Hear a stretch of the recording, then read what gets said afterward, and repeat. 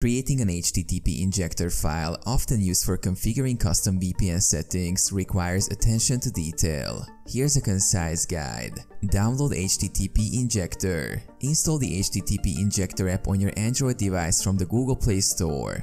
Payload configuration. Launch HTTP Injector and click on the three-dot menu to create a new payload. Enter the required information, including the remote proxy server, SSH server, and other settings provided by your VPN service provider. SSH settings. If using SSH tunneling, input your SSH account details, including the server address, username, and password. Make sure you have an active SSH account. DNS forwarder. Configure DNS settings if necessary to ensure that your DNS requests go through the VPN tunnel.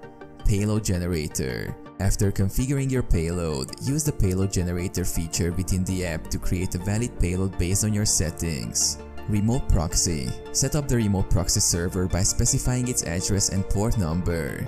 SSH tunnel. If using an SSH tunnel, configure the tunnel settings, including the port, connection timeout, and more.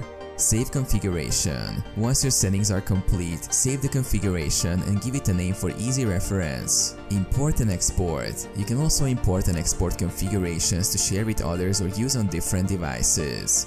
Connect. Go back to the main screen and tap Start to establish the VPN connection using your custom configuration. Monitor connection. Keep an eye on the app's interface to monitor the status of your connection, data usage, and any errors that may occur.